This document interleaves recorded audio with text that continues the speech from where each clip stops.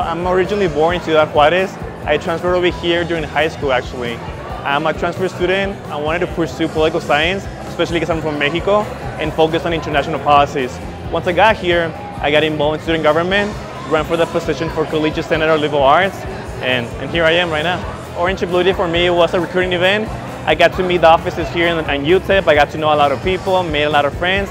Plus, I realized UTEP was home for me. Everybody was so friendly, everybody was so candid. It just felt right. Get involved, go say hi to people. Don't be afraid to reach new offices. Join an organization.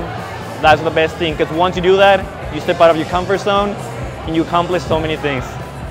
UTEP means home, means not only a present, because I'm here right now, I'm building my future as well. I see a future ahead of me, not only because of UTEP, but also all the things that I've done and the things that I've learned because of UTEP. Go Miners!